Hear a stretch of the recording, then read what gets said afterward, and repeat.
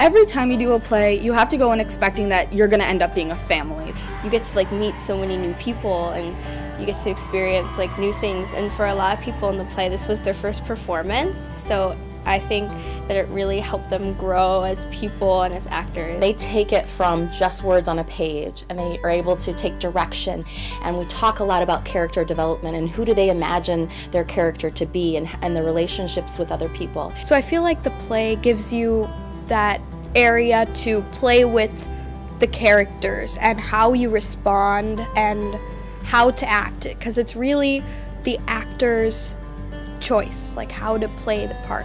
So when we're practicing together, then we kind of get the feeling, then we become more close friends.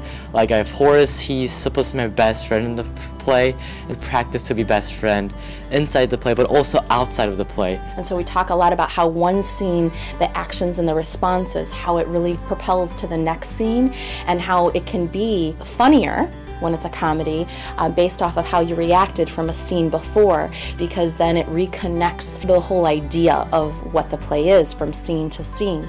And so the characters are becoming more dynamic, they're changing, and the relationships that are built with the characters also change, and how then it creates the climax of the story, and then how can we resolve this and make it really believable so people understand the characters. So we had to work together, and we would bounce ideas off of each other. We would, give each other tips and constructive criticism. It gets really difficult to be able to think of different ways to say things when you're on stage.